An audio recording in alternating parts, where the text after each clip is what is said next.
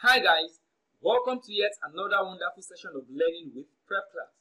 My name is Tutor Olaleko Israel, your Prepclass English tutor, and I am super excited to have you join me in today's session of learning. Now, in today's session, we will be answering question 41 to question 45 from the Jamb English 2017 past question. Remember, the purpose of this session is to help you prepare for your forthcoming Jamb examination. So, without wasting much time, kindly take a moment to subscribe to this channel, turn on the post notification so you can be notified whenever we upload any new content. Alright, let's begin. Now for question 41 to question 45, we have an instruction. The instruction reads, in each of the questions 41 to 45, choose the option nearest in meaning to the word or phrase in italics. In each of the questions 41 to 45, choose the option nearest in meaning to the word or phrase in italics. Question 41 reads, art lies in cherishing the initiative and creative power of each person. The phrase in italics here is initiative and creative.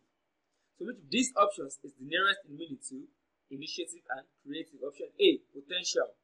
Option B, strength. Option C, gift. Option D, mind. Art lies in cherishing the potential power of each person. Art lies in cherishing the strength power of each person. Art lies in cherishing the gift power of each person. Art lies in cherishing the mind power of each person. So which of these is the nearest in meaning to initiative and creative? So which of these is the nearest in meaning to initiative and creative? Now, the word initiative refers to the ability to think. The ability to think, to be imaginative. Being creative also refers to the ability to be able to create things out of one's imagination and thoughts. I'll go over that again. Initiative refers to the ability to think, to be imaginative. Being creative also refers to the ability to be able to create things out of one's imagination and thoughts.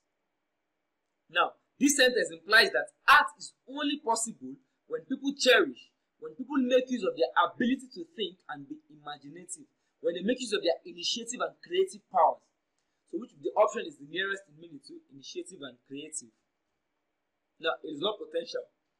Potential means having or showing the capacity to develop into something in the future, to be probable, to be possible, to be likely.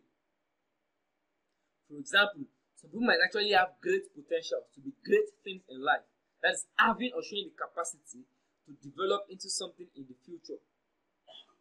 It is likely, it is possible, it is under probability. You have the potential. It is not strength. Strength refers to the quality or state of being physically strong. No. Gift is a natural ability or talent. It is not gift. Initiative has to do with the ability to think. Creative power also has to do with the ability to think. Now, gift is a natural ability or talent. Now, mind is the answer to this question because the mind refers to the element of a person. The mind refers to the element of a person that enables them to be aware of the world and their experiences. To think and to feel. The faculty of consciousness and thought. So it is in your mind what that you start imagining. Now, initiative refers to what? The ability to think. Creative power refers to the ability to think, to imagine. And it is in the mind. That is when imagination starts taking place. The mind refers to the element of a person that enables them to be aware of the world and their experiences, to think and to feel. The faculty of consciousness and thought. This is where the thought takes place, the mind. You think, you start creating art in your mind.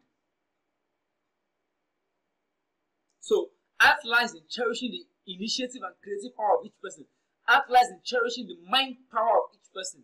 The ability to channel the mind to think and imagine. From your thinking, you now bring out your thoughts on paper with your canvas. So you start thinking of what you want to do in your mind. That is what's your initiative and the creative power. It refers to the mind power. Mind power is one of the strongest and most useful powers you possess. Your thoughts are the main ingredient of this power. And when you add to them focus and emotions, thoughts become powerful and can affect your reality. So when you add focus and emotions to your thoughts, you can become powerful and you can affect your reality. You bring what you have thought to life by adding focus and emotions to your thoughts that you thought of in your mind. The thoughts that pass through your mind are responsible for almost everything that happens in your life. So all of the art that we can see and relate with actually was started from the mind.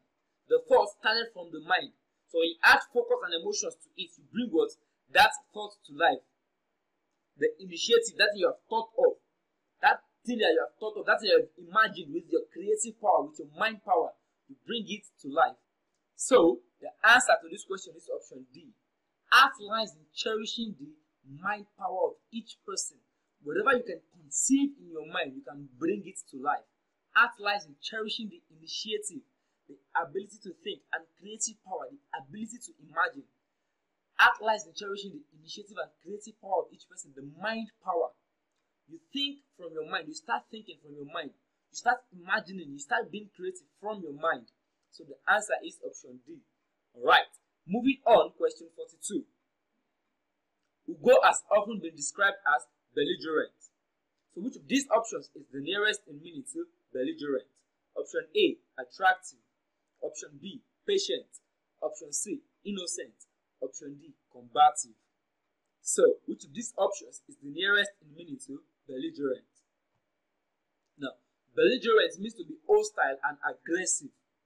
It means to be hostile and aggressive. Ugo has often been described as belligerent, always wanting to fight. Always hostile, not friendly. Always aggressive. Now, attractive means to be good looking, to be appealing to the senses. Patient means to have endurance, to not be easily provoked, to be tolerant. Innocent means to be guiltless, to be blameless. Combative means to be aggressive, always ready to fight. It also means to be quarrelsome. So the nearest in meaning to belligerent, as we can see, is combative.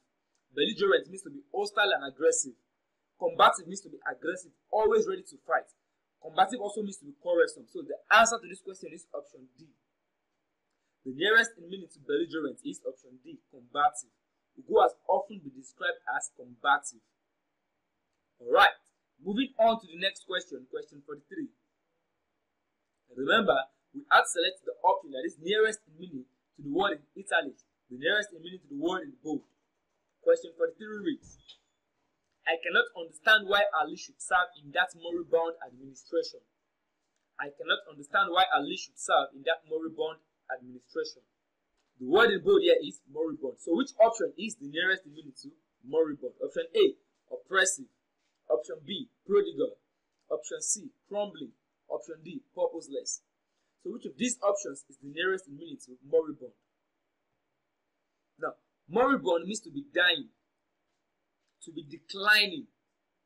I cannot understand why Ali should serve in that declining administration. I cannot understand why Ali should serve in that dying administration. Option A, oppressive means to be cruel, expressing authoritarian treatment. Option B, prodigal means to be wasteful, extravagant, to be lavish. Option C, crumbling means to be breaking or falling apart. Option D, purposeless means to be without purpose, without aim or plan.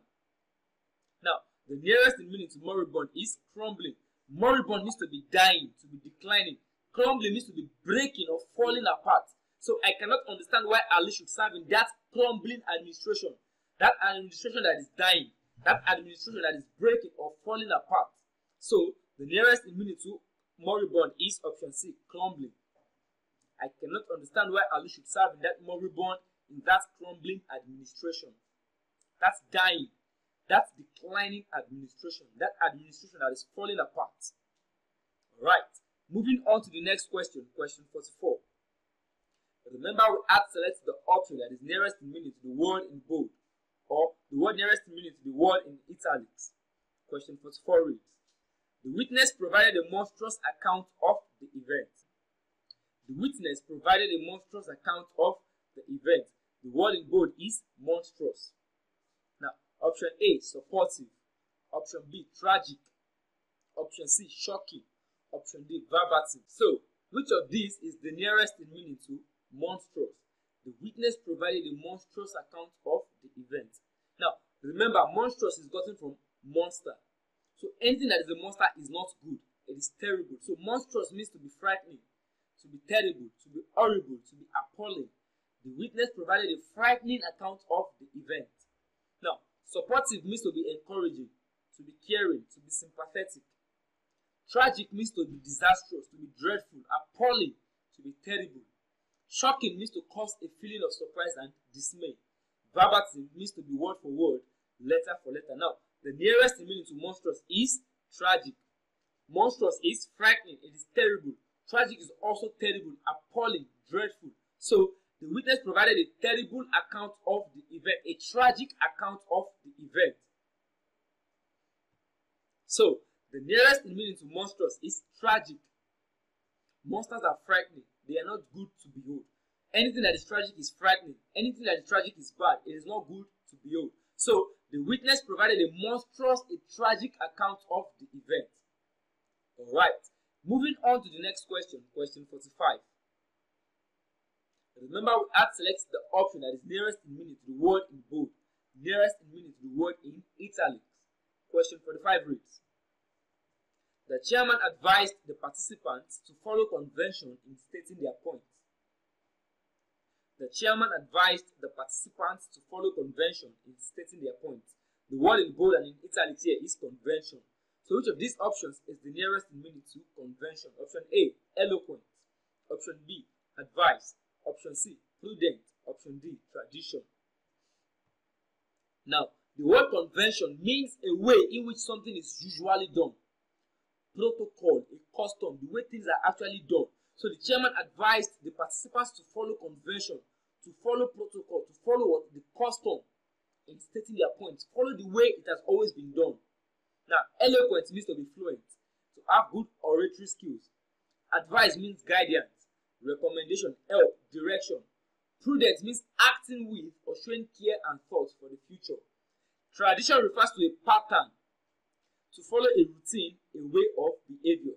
The nearest in meaning to convention is tradition. Tradition is a way of behavior. Now, the answer to this question is tradition. Tradition refers to a pattern, to follow a routine, a way of behavior. Remember, convention means a way in which something is done. That is also what? A way of behavior. So, the answer to this question is option D. The chairman advised the participants to follow convention, to follow tradition, to follow the usual protocol, the usual routine in stating their points. And with that, we've come to the end of this wonderful session. If you enjoyed this video, click on the like button. Do not forget to subscribe to this channel. Also, drop your questions in the comment section. Do not forget to share this with your friends and loved ones.